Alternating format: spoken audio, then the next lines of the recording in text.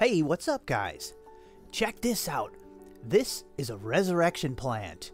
Have you guys seen these? Oh, they're so cool. So, a resurrection plant is a group of plants that are able to curl up into a ball like this and survive extreme drought and almost zero water conditions for long periods of time, even years. So this resurrection plant is curled together and it's got a small amount of moisture in the very center, barely even detectable probably. It feels like it's dry and dead.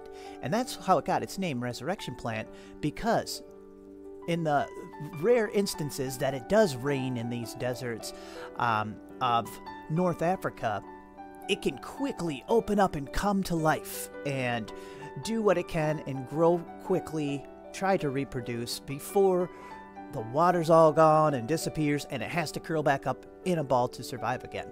So I got this one from my daughter for Christmas and I'm just now getting to play with it, so this is gonna be great.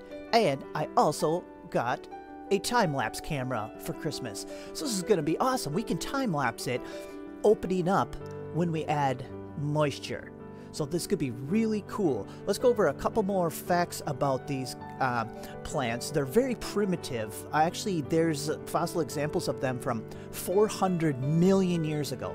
So this is kind of a primitive evolutionary missing link kind of between mosses and ferns.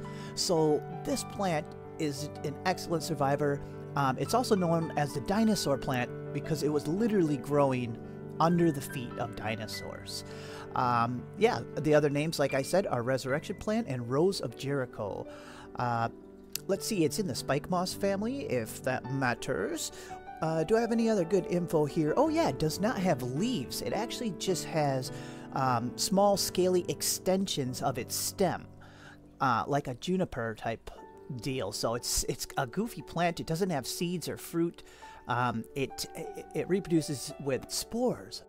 It's very goofy. So let's not waste any more time. Let's see what happens when we set up my time-lapse camera on this and add some water.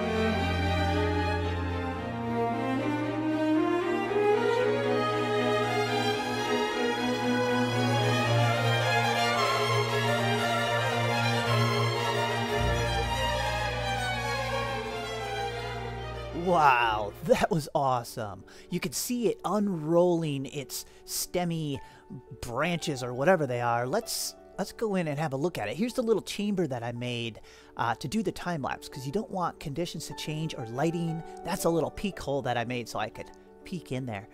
So yeah, it's very controlled environment under there. And there's the camera. Wow, look, yeah, it looks great. Okay, let's have a closer look at this. Whoa, it's actually kind of heavy now. It was just feather light. Oh, it's so neat. Wow, I really like this. I'm going to have to put this in my grow closet and let it grow for a little while, like opened. I wonder how long they like to stay open for. Huh. Okay, let's close it back up and turn the camera back on. And let's see what happens when we just take the water away. I won't add any more water.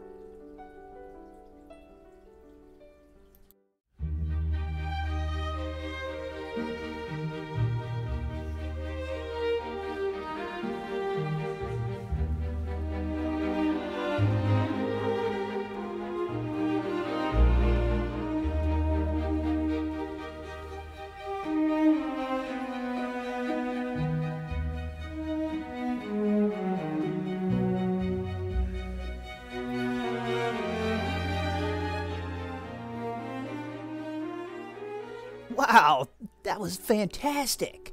Did you see it scrunch back together like that? It's so cool. That was a one-day time-lapse. The other one, the first one was like a day and a half, but you saw most of that initial unfolding happened in like 2 or 3 hours. Wow, yep, now it's back to where it started, all lightweight and dehydrated. Ah, this was so fun. Oh my gosh. Yeah, I want to put this in my grow closet and let it stay unfolded for a little while and see what it does. Maybe I can, I don't know. I'll have to mess with it. Now that we have the time-lapse camera, we can do all kinds of cool time-lapses of different plants and other cool things.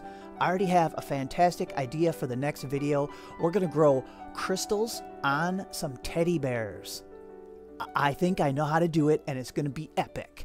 So if you're new to the channel, definitely subscribe and hit that like button so this video gets shared around. I think it was pretty cool, and I can't wait to get the next time-lapse going, which is, I'm going to start it today. All right. Thanks for watching, guys. Have a good one.